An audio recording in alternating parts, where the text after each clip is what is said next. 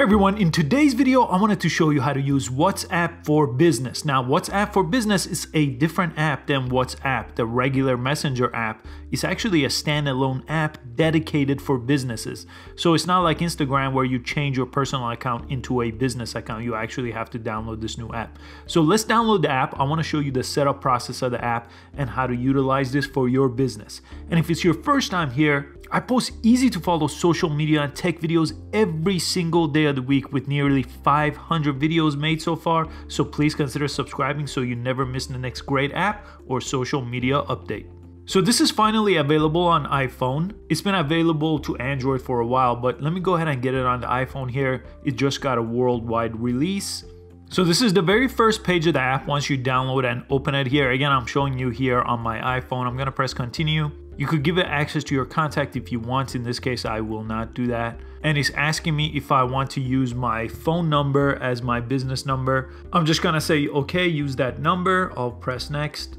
It just has to validate and verify my phone number in this case. It's asking me to put a PIN, so I'll put a PIN to secure my account.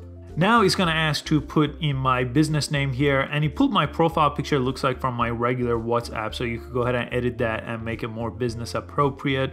And you need to do business category, that is a required option here. I'll just pick entertainment here. This is actually best used for not a internet company like I'm using it here. It's best for small businesses. So if you deal with customers locally, this WhatsApp business is really intended more for that than what I'm trying to use it for here. And again, you could press edit here and go ahead and change your profile picture. Once you're done, those are the three things you have to fill out here. Press done.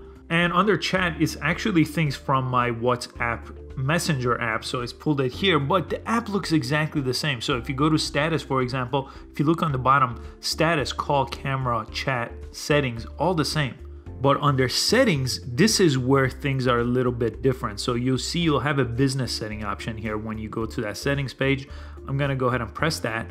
So here under the business settings, there's a couple of things we should set. One is a greeting message and the other one is a away message. So greeting message could say, you could turn that on here, and to everyone that sends you a message, it says, thank you for contacting Howfinity. Please let us know how we can help. So that's the default message. You could obviously change that and change your recipients here to exclude people. And you could always turn it off if you don't want a greeting message, but this is great for people to get a message when they get here. And you have your away message. You could turn that on if you're away. So it says, thanks for your message. We're not available. We'll get back to you. Again, you could edit that and you could have a quick reply. So if you just type in /thanks, for example, it's going to do a quick reply here. You could always add quick reply by pressing the plus sign, type in the shortcut and the message for it and add it here. And I'm gonna go back, and you could always edit your profile here. So you could press edit and you could go ahead and add an address. You could change your category, add description and business hours, and add your website. So I'm definitely wanna add my website here, howfinity.com, and I'm gonna press save and make sure you add as much as possible under that tab. And then you could go to short links and you could start promoting this page. Again, you have to start promoting this page, otherwise it's not going to be very useful. So you want to go ahead and click this short link here, copy it and start sharing it with people. And you could also create a default message. So you could copy this link, then I could share it with my customers. Again, this is great for a local business, not a internet website that I have. But I wanted to demonstrate it with this. I'll probably use my video production company to create an actual page once I'm done with this demonstration. And you could always go under status, click your status, press the pencil and add a new status.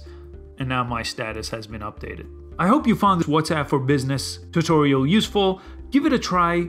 Leave a comment in the description with some questions, and if you're finding it useful. I think it's always great to get on new platforms when they're early, and this is one of the earliest platforms for business available. It's a great way to connect with your customers.